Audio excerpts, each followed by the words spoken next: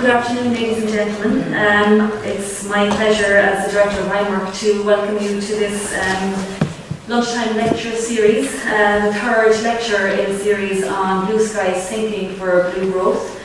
The first couple of lectures we focused on issues around foreshore licensing with Dr. Anne-Marie O'Hagan from Beaufort Research.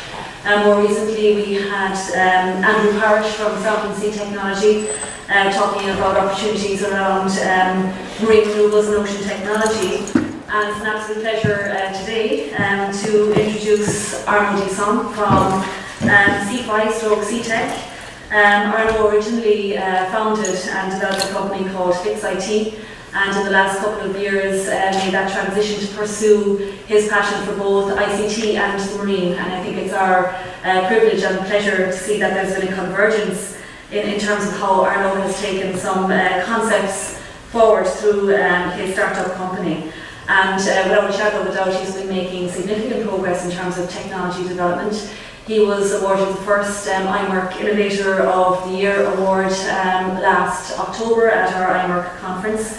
I'm sure he'll be in the mix and a contender again for this year's award, and we'll be actually announcing the process for receiving applications with respect to that in the next few weeks, as well as announcing dates for the IMERC conference this October.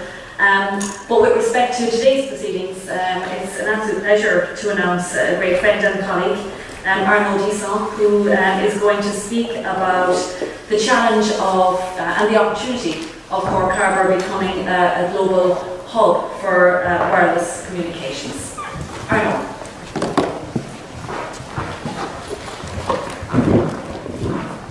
Thank you, Pat.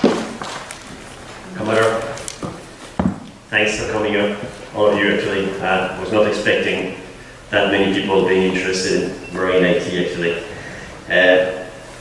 Today going to hear about marine ICT, and I'll stress that word several times, and I'll explain why later on. You'll hear about the challenges of setting up a wireless harbor and Wi-Fi technology into the maritime environment. And at the end, I'll welcome some questions if you have any. I'll try to keep that presentation non-technical so it can be followed by anyone. At some stage I'll touch on security. This presentation was given almost a week ago to the Communication Corps of the Defence with only pretty much technical aspect that this may cover for defense. So, talking of challenge, well, Battery touched on the first challenge. The company started in 2007 as FixIT. Basically, I first envisioned, based on my background, I have a naval background, and when I left naval infantry, I retrained as a CAD designer. That training was paid by the defense. I worked in IT for pretty much 15 years as a consultant. I was specializing into doing migration, email migrations, mostly for most of the major telco, Deutsche Post, France Telecom, BT. My first 6 years in Ireland, I think I've traveled 3 times around the world, so I didn't spend much time really in Dublin. But along the line, I kind of matured the idea of reconciling together my naval background together with my IT background. And basically when I started FixIT, I knew that I would deliver as much work as I could in the maritime world. We're in Ireland, so basically there are a lot of maritime opportunities.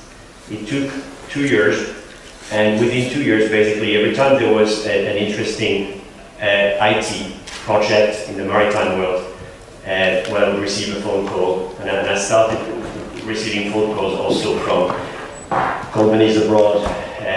Maxi, who's a software development company, asked if I would become their contact in Ireland. Maxi was developing, before it was purchased by Fruno, a software yachting interface, a bit of a crossover between passage planning with chart plotter. It's used, by the way, on Celtic Voyager, I think. So more projects, and one day I met Val, who said, you know, maybe you could come to the Maritime College and explain what you're doing. So I started writing a marine IT course, and I see a few people who attended this course in the room. Hey, yeah.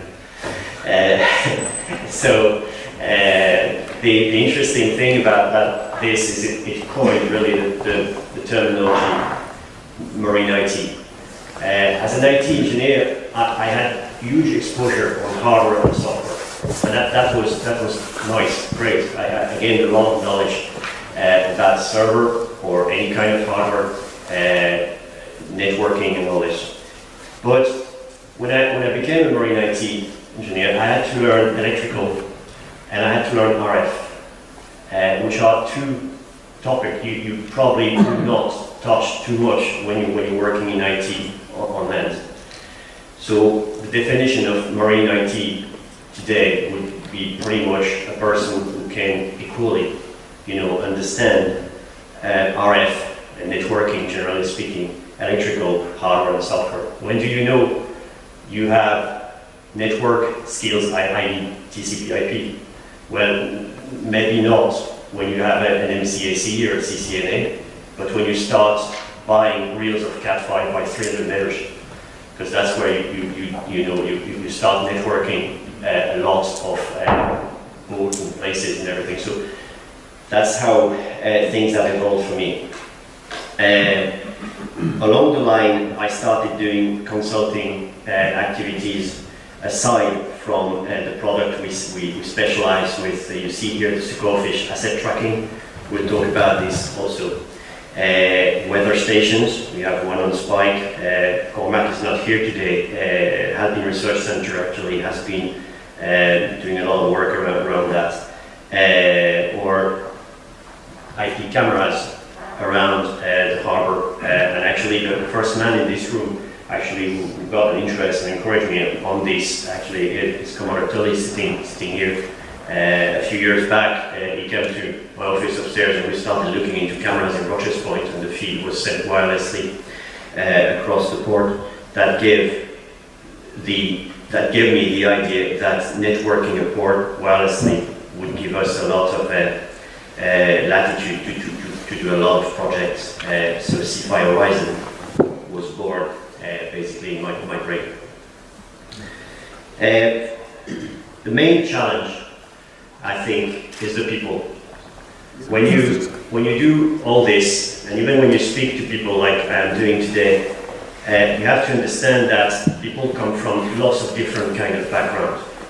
People use iPhones, iPads, any kind of smartphone handheld device, but they don't necessarily understand all the functionalities behind.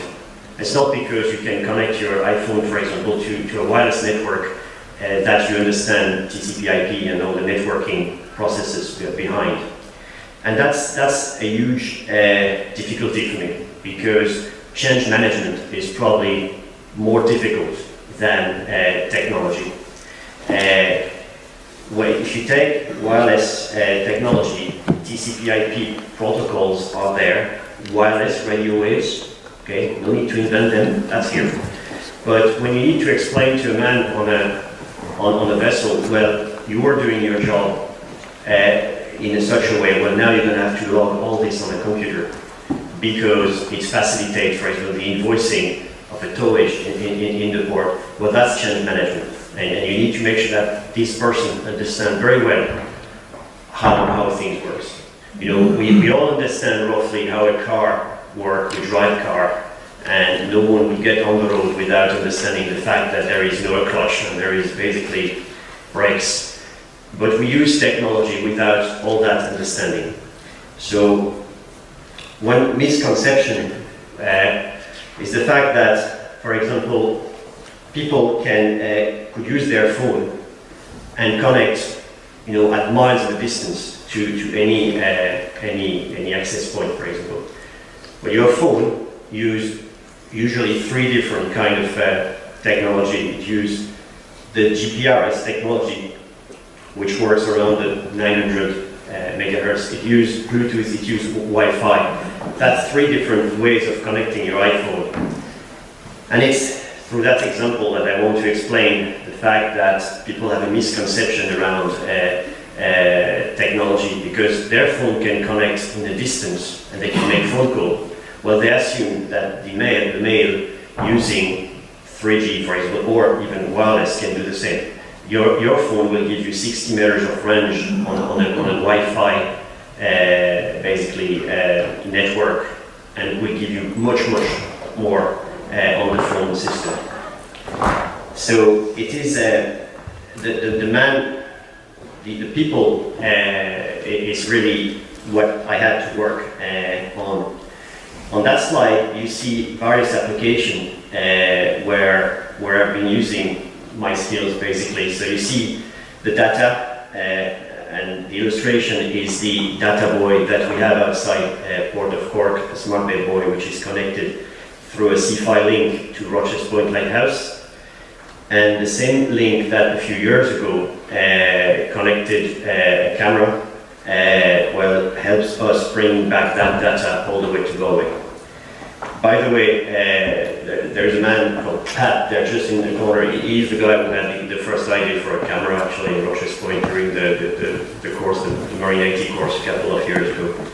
So I just kind of made this, but the idea was not mine. A lot of application. Steve Slate from Skytech and I were working quite closely with UAVs and how we can send back the data from a UAV. Either back to the ground, that's easy, or directly online, directly basically available to the internet, like in the case, for example, of a maritime threat, pollution, for example. Crew I've been using on Jerry O'Sullivan, C5 wireless, and I explain how in a few slides actually. Security, the cameras, tracking. I'll say a few words about tracking because we've run a very interesting experience over the weekend and weather station. All these have in common the fact that they use TCP/IP networking. What you know as a network cable, well, all this can convey a lot of information when it comes to the maritime environment. So a lot of opportunities.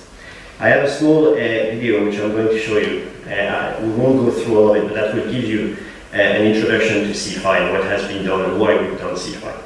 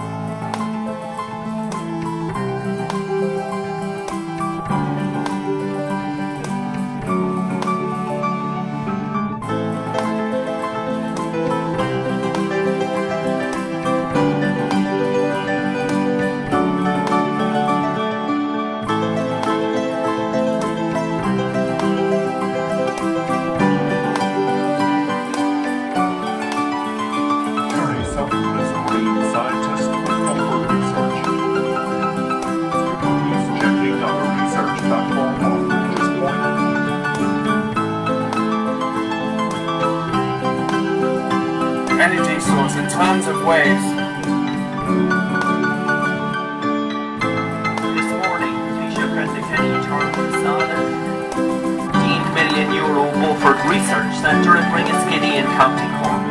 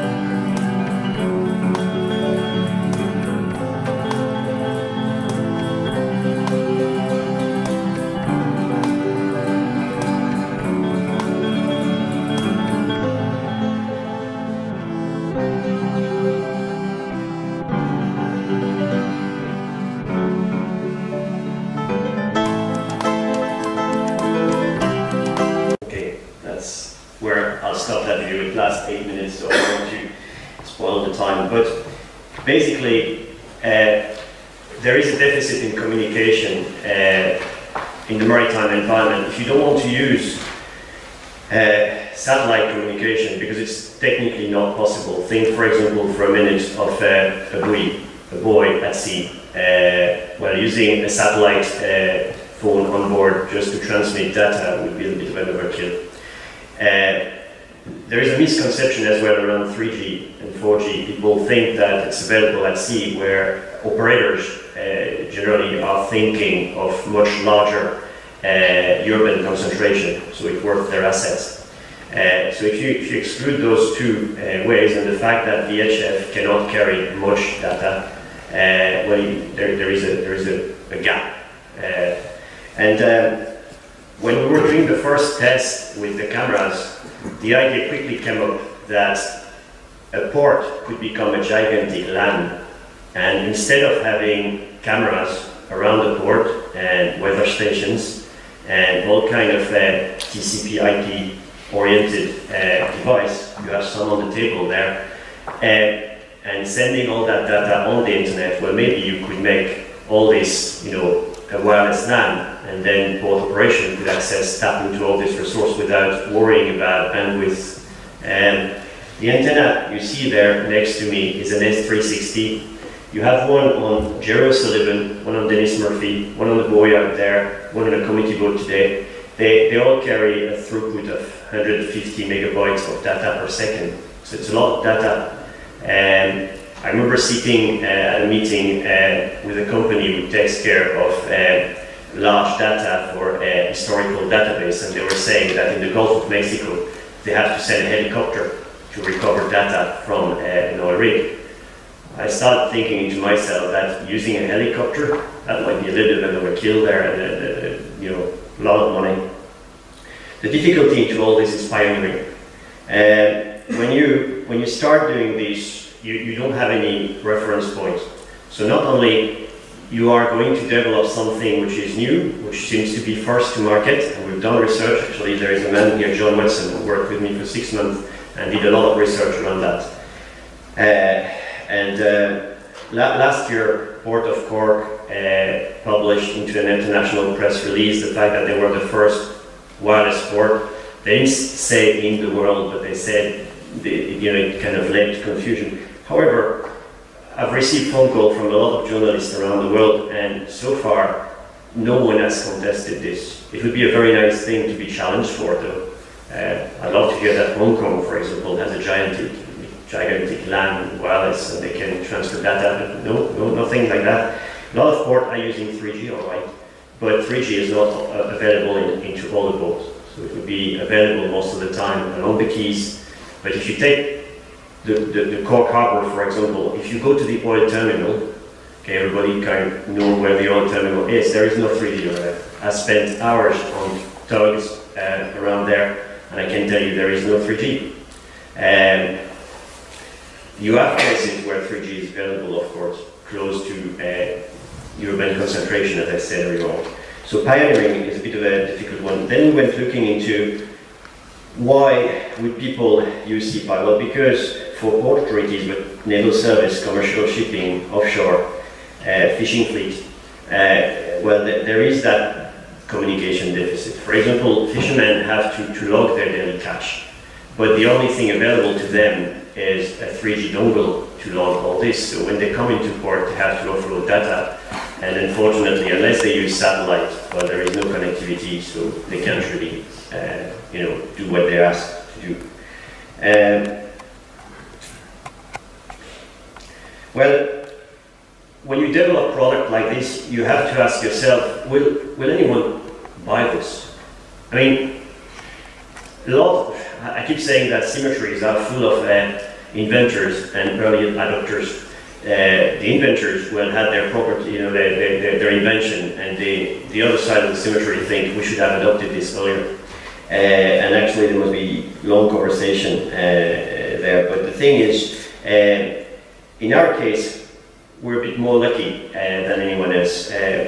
When I was brought as the first entrepreneur of the IMERC program here in Maritime College, well, the Navy really committed to help. And when you say, well, look, we've developed that product and we've tested this, with the Irish Naval Service, but it carries a certain element as well of respectability. We have two products on the shelf with CFI Horizon and Seabird. CFI Horizon is that idea of a gigantic LAN on the port. So basically, we set up some coastal station, we call them, and then we can use a ship station like this one. When the ship station roam between the coastal station, well, it remains connected. You can access local assets on the land, and you can access the internet, which is just another feature of your network, like a scanner or a printer. That's how it works. And then we have another product we call Seabird, and you can see some photos there. I don't know if they turn up too well, but another idea, that idea came from the Irish Naval Service. Monitoring fall-off shots actually, basically during gunnery exercise without using a helicopter. Well, could you do 10 kilometers, 12 kilometers connectivity at sea? So back in December, back in August last year, I started putting my head into this and building some antennas. And one antenna went on leave, and then during the winter, we've been using a rib, and we managed to connect that camera to the rib. So basically, on the rib, we were able to watch that camera inside Neve. The opposite would have been possible. We would have located the camera on the rib, which opened more interesting possibilities. But if you consider it this way, it means that if you have a buoy with cameras like this and targets set up nearby, well, you don't need to fly a helicopter to monitor follow-up shots when you are, firing gun shells. So that saves a lot of money. The whole idea behind CFI is to save money. Another example of saving money is for Port of Cork. The staff of Dennis Murphy, the guys are servicing the port. They're doing anything from recovering a wreck to cleaning up maintaining buoys, maintaining pontoons. They're all over the port. Master Alan Bone and his crew used to pretty much steam back Tivoli every night to fill their time sheet. Now they can do that on the job. That saves an average of 200, 300 liters of fuel every day, plus the time, the crew, the assets. It's a lot of saving at the end of the year. The technology now. Well, as I said a minute ago, we use a shore station, and actually there is a man there, John Burke, from the CIA, who drove from Dublin actually to attend this presentation. John was among the first person I've contacted to say, well, would you mind if I was to use Rochester Point Lighthouse to run some tests? For the past 3 years I've been using Rochester Point as a base, a research base. That's from Rocher's Point that we done some tests with the Irish Naval Service about Eliola. We'll see that in a minute. My idea at the time was lighthouses are becoming obsolete. They used to beam light and it was useful. Unfortunately now it's becoming less and less useful, but I think they're great assets. There is one thing in a lighthouse, there is always power. And you can't tell that from any place around the port. They used to beam light, and I'd like to see them beaming data. And they could beam data for the next pretty much 100 years, because there is more and more data coming from the sea and going at sea than it ever had been before. On this slide, you pretty much see the principles of C5 Horizon. Basically, you set up around the port some coastal stations, which are access point, big access point. And in the center, you have a ship equipped with an omnidirectional antenna, an S360. And basically, your boat will roam from one access point to another based on which signal is the strongest. The roaming is the most difficult part. This S360 antenna is entirely built around. Roddy, who's sitting in there, is doing all the composite work. Brendan is our welder and does pretty much all the skeleton behind. The electronic is all assembled into the wet lab in here. We build them as we go. We've built enough for Port of Cork, and we're looking at other ports now to develop more of these assets and link. They're unique, they're tagged, they're secure. I'd like to show you a radio. This is the radio that goes into that antenna. They're pretty robust. Smart Bad Boy at last Christmas, actually, during the big gale, went virtually underwater. I went there on the 22nd of December. I jumped on the pilot boat. Steve Palmer, the pilot that night, thought I was completely crazy. My wife too, by the way. But there were 5.5 meters swells, and the following day there would be 7.5. At 5.5, I had difficulty spotting the buoy, basically. It was disappearing regularly. And then at 7.5, most of the electronic on board went damaged, shattered completely. So they had to take in the buoy. The antenna was still transponding all that time. So basically the only thing that survived the gale was the antenna itself. The same hardware is now in this antenna, still working with Cover Gemini. They all have names. Not that we are, all soft at heart, but we like the idea of having equipment that we trace.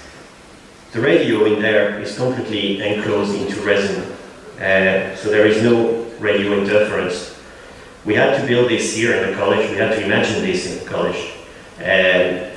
The equipment which goes into there basically is tightly monitored by us every day. It's important. When the buoy came in, I opened the antenna and I found seaweed inside the radome, proving that not only the buoy went underwater, but there was water went into that radio and still it was operating. That radio still works. I'm keeping it on my shelf as a souvenir. There were also some big scratch on the radome, huge scratch actually. And I thought, God, what happened there? And actually, it was probably debris from floating debris that passed over and basically damaged the radome. But the radome also solid, basically, that nothing happened, just scratch on the paint. And it's back now, still working. And so basically, you build a network, and then you can, transfer data. So you can, first you build a C5 Horizon network, and then you can, move around video or a conversation with Mannix McAllister here, a VPN, have all your data secure, transfer emails, and you can set up also access point. Dockside is an access point. We have one in Cove and one in Ringaskiddy. And I don't know if Colin Jenkins is here today. Colin is the local chaplain, and he goes on board all the liners and all the boats that are coming in. The photo at the bottom, it's his photo. What you see there are people who are using C5 on board Artania. These guys, when they're on sometimes 6 weeks on, sometimes several months, 3 months on, and then they go off, they go and see their family. So for them, CFI is a way as well to contact the family. When you are working on a ship and you arrive in a foreign country, well, using your 3G will cost you a fortune. Calling the family is not that easy. So knowing that on the quay you have an access point is very handy. Not so long ago we had a US Navy ship coming into Cove. Within an hour from them being alongside, 30 to 40 sailors were online. And they were calling their family and doing Skype and telling everything is fine, I'll be home soon. So it's another important element as well, the crew welfare.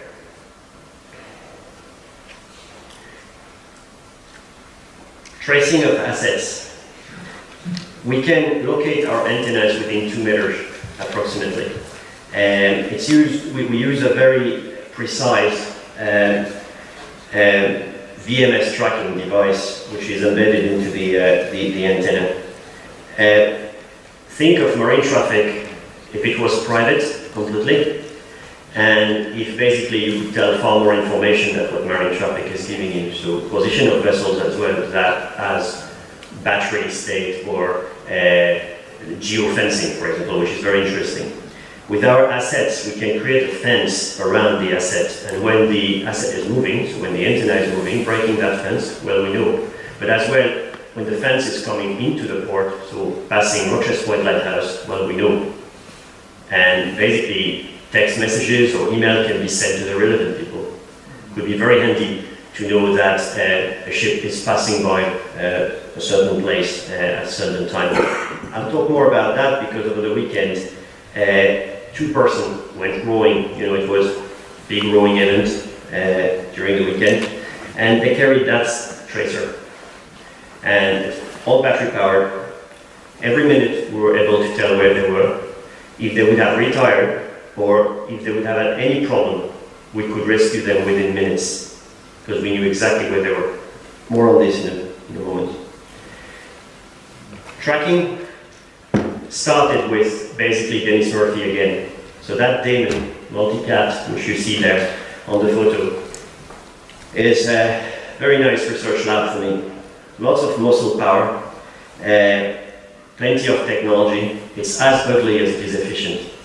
And we started putting a lot of technology on board that boat because Port of Cork is a partner of CFI. And so basically everything we learn, well, they can basically benefit from. Tracing Dennis Murphy was an important element because we do plow dredging in Cork. We have such a current on our tides that if we plow in the channel, well, the tide will take care of the rest. So basically, for the engineer of the port to know exactly where the daemon is working is an important element. People are telling me, oh no, this is Big Brother. You are tracing us. It's not nice.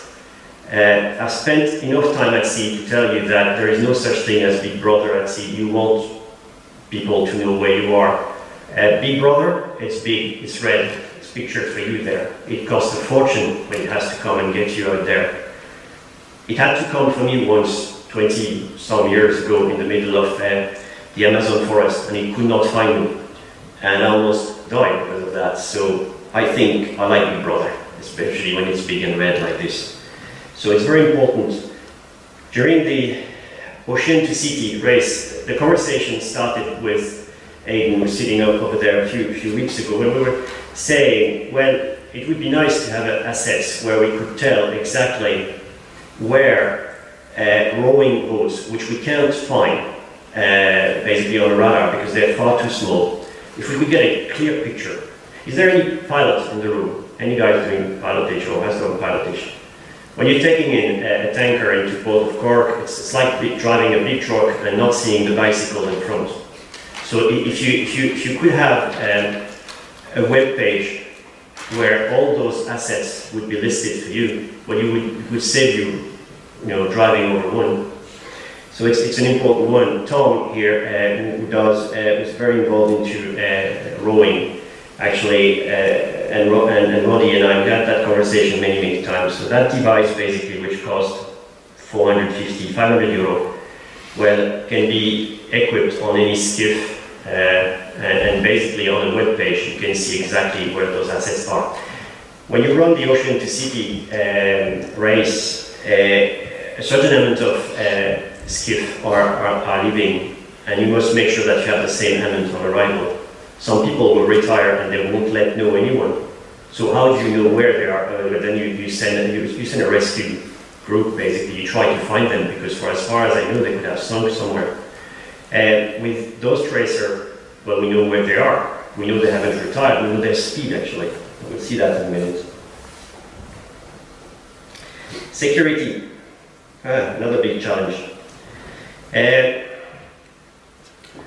We encrypt all our transfer. So basically, all the data that travel between an S360 and a coastal station is encrypted. The chance of breaking into this, well, you're talking millions of, if not billions of characters. So basically, because we use good pre-shared key with a lot of uppercase, a lot of lowercase, a lot of numbers, it makes it longer to hack into. I'm not saying that it's not possible, saying that it's longer. And time is not necessarily what you have at sea. So if you consider those two vessels,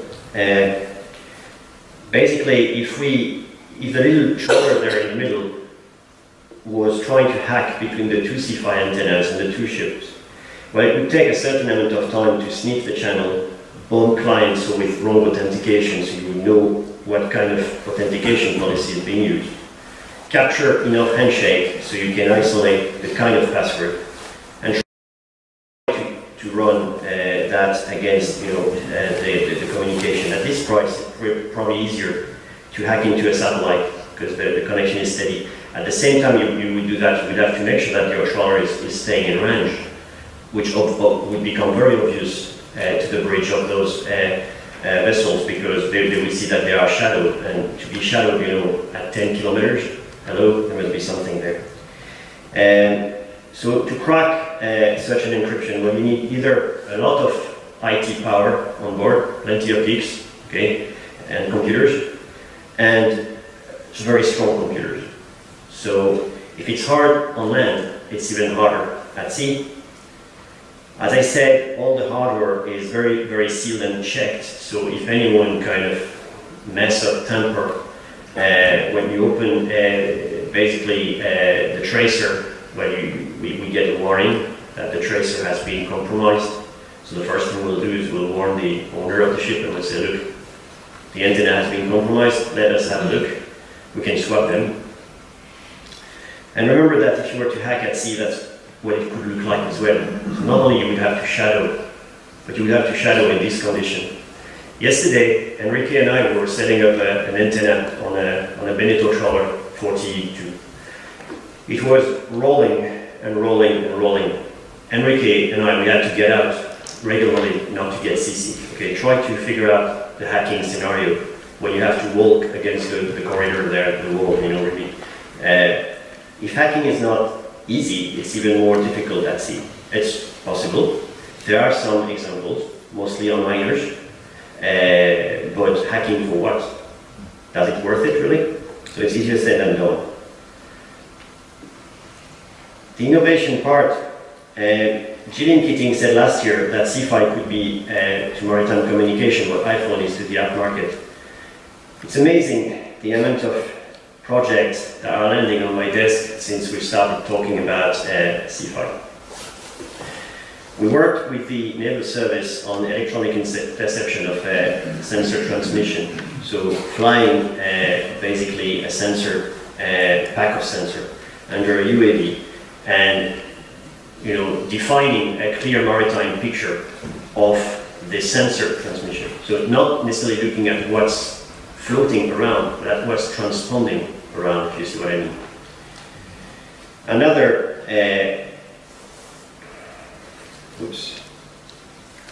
Another aspect really of data communication with UAV or without, is the observation of marine disaster and first response, but also pollution control. SkyTech and SeaTech have worked together recently on a project called MARPOL, basically, and trying to define what was leaking from a barrel in the middle, a floating barrel in the middle of a port. Is it gasoline? Is it fuel?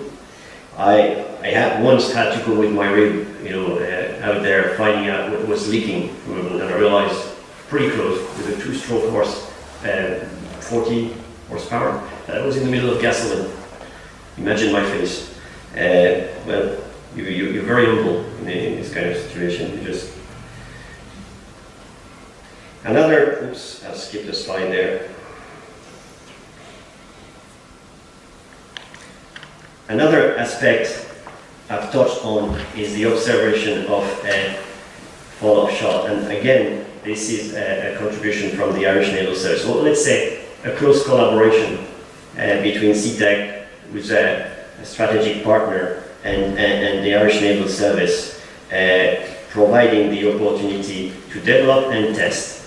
The first test, long distance for C5, were aboard Eliola. We went 27 kilometers south of Rochers Point, and we had a technician in Rochers Point, and we managed to carry a Skype conversation all the way 27 kilometers without any satellite, without any, just a simple radio, wireless, video, voiceover, and at 27 kilometers, of course, the signal started, being a bit weak because we're reaching the horizon. Eliola, the mast there, the antenna was propped at 15 meters roughly, and Rochers Point Lighthouse would be 20 meters above the water as far as our antenna is concerned. The communication was possible, was completely private, so not transiting by any satellite, so probably more private than any other communication we know, such as satellite or 3G, which transit through public networks. An interesting element is at 27 kilometers, although this Skype conference call was not possible anymore, we were still able to send emails, send and receive emails very easily. It was a great success. Being able to avail, 40 men of crew and an asset such as Eliola and power and all this, I mean, can you imagine the cost for a startup? It's just not possible. So that would not be possible if SeaTech was not part of the IMERC cluster. Safety. Well, normally they're here. Jerry Sutton and Mike Reeve there, rowing. I told you about the tracer that we equipped, their skiff over the weekend. But I don't know if you can see there at the top, but we can tell their speed as well, direction, and with the geofencing we can tell when they're past certain places. So we had set up a few geofence during the weekend, and when they passed, for example, Monkstown, Tom was sitting there, was receiving text message. Did you get them, Tom? Yeah. So every time the boat was passing those fence, text messages were fired and emails as well. But the other interesting thing is you see that map at the top there where we can tell exactly where they are. That's what I was saying for pilot, basically. It would be a great asset. Don't ask me where I was when I've taken that photo there. That was pretty close from the bow. It was during maneuver in Port of Cork. You don't, when you see this and when you're on a skiff, basically you have no way to avoid that. But at the same time, the pilot on, I think it's QE there, has no way to see a skiff basically at such close distance. This is it basically. This is me. So if I have questions, if you have questions, I'll welcome them. Can be technical or non-technical. If it's technical, I might cut it short. If I can't answer it, I'll follow up. Anyone?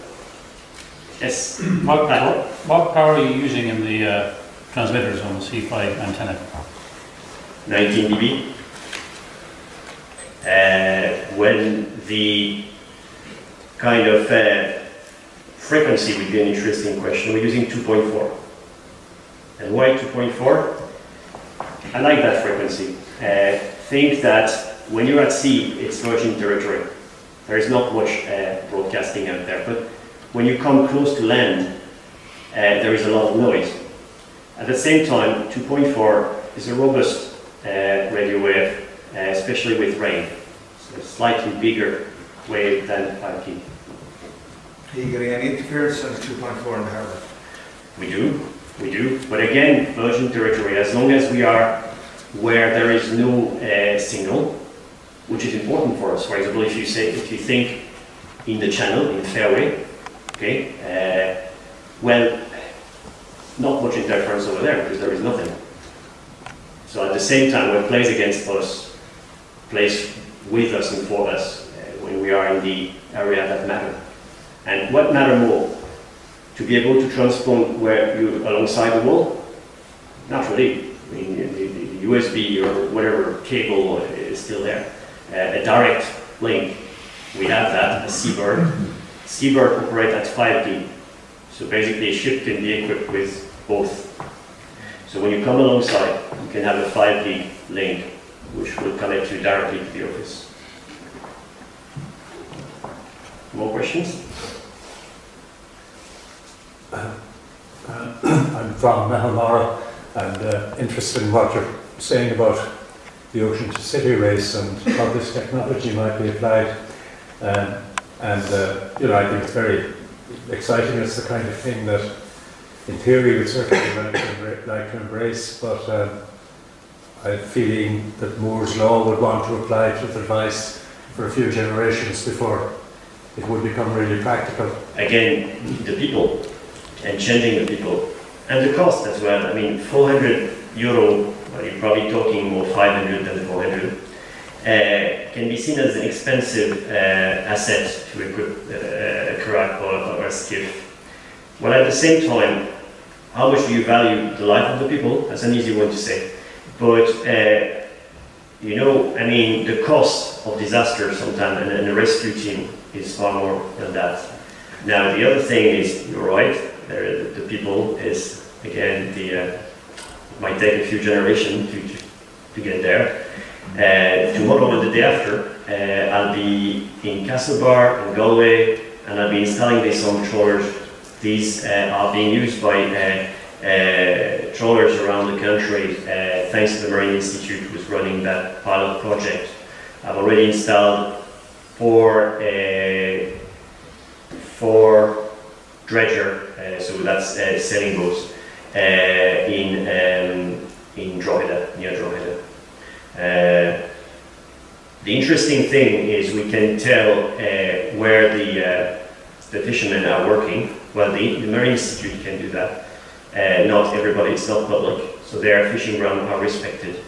The FMC actually could benefit from this as well, because we can tell with this what is that boat, who's on board, a lot of information, so that saves inspection being conducted to regularly.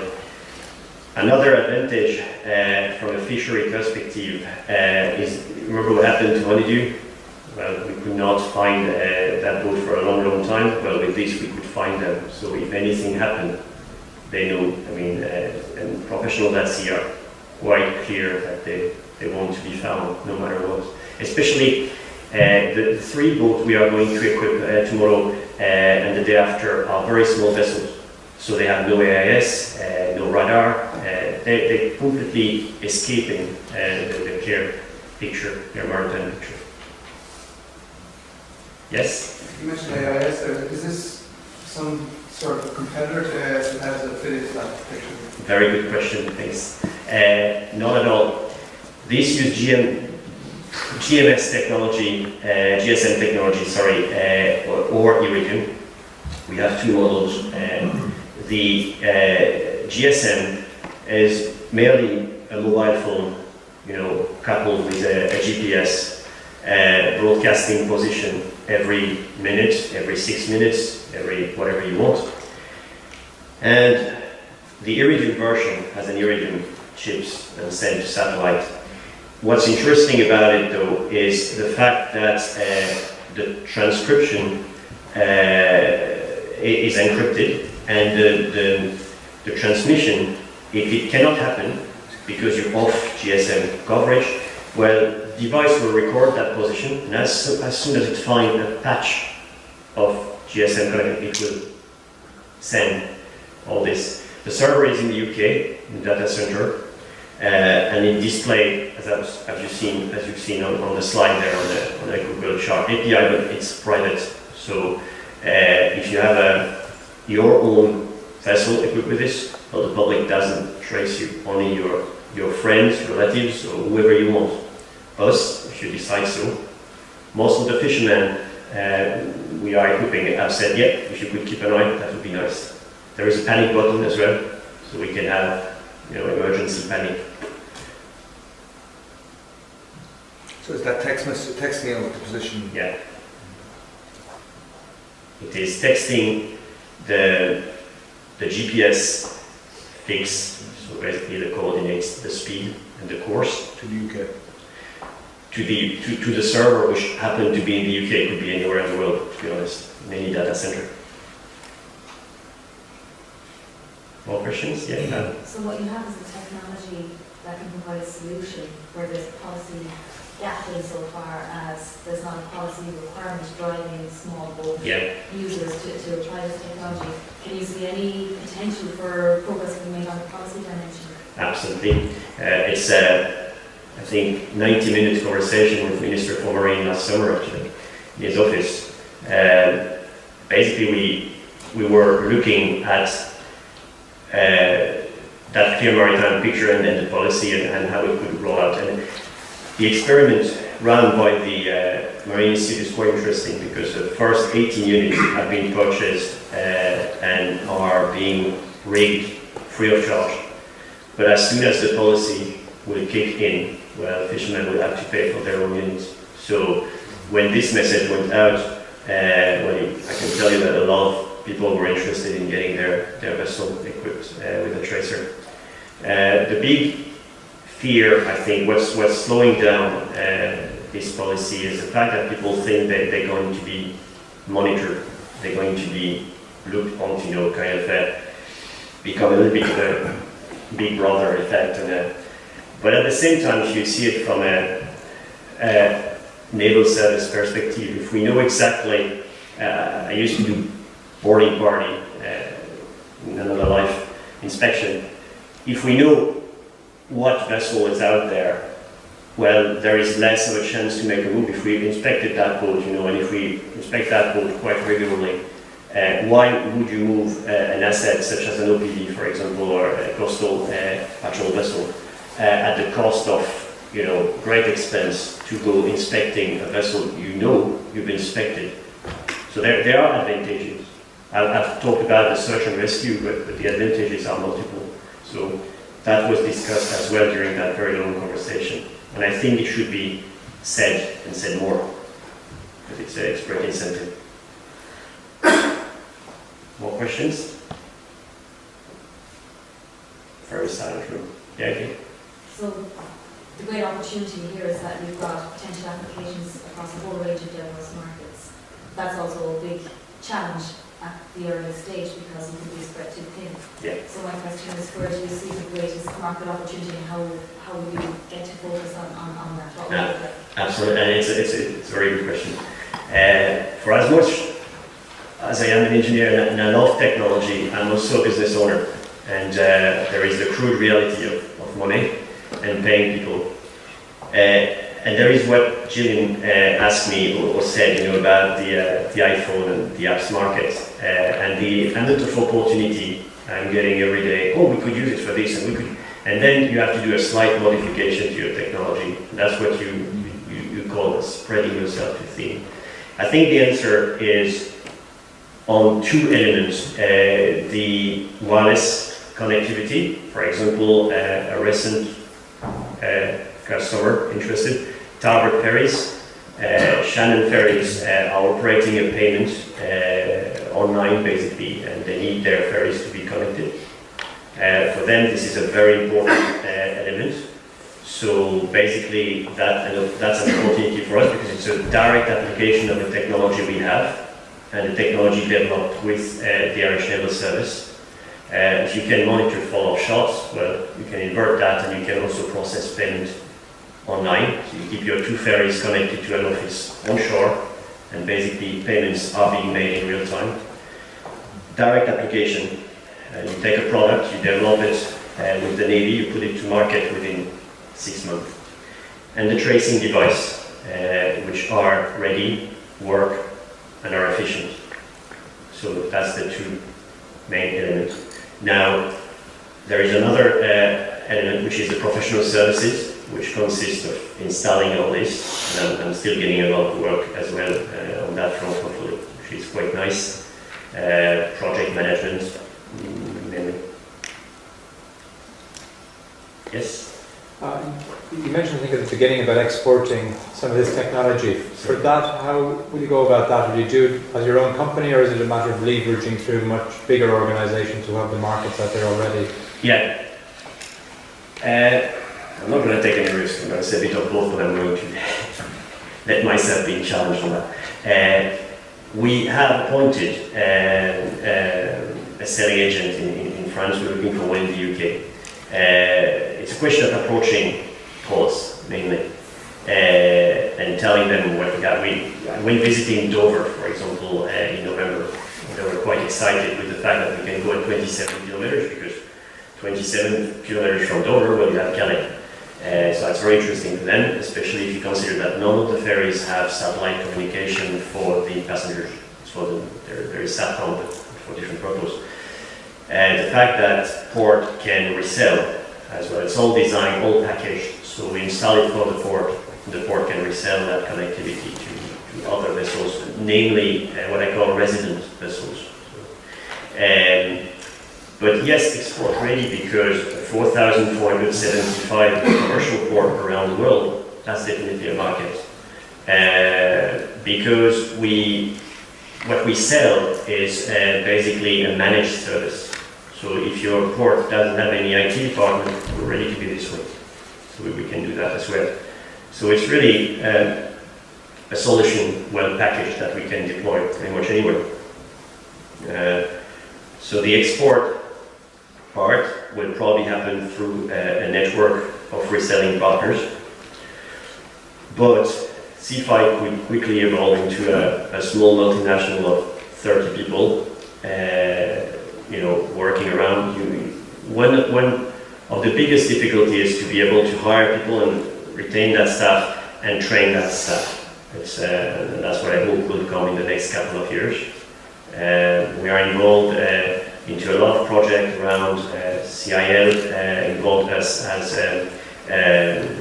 technical advisor for the Digital Diamond project, which is a very similar project to CFI here in Cork. In fact, CFI is only the technology. Digital Diamond would be more e-navigation, so it's a broader project which could benefit from CFI technology as hardware, basically, as a hardware solution. So basically, there is another way of exporting this, which is just providing the infrastructure, and then you can carry whatever data you want in there. Okay, thank you.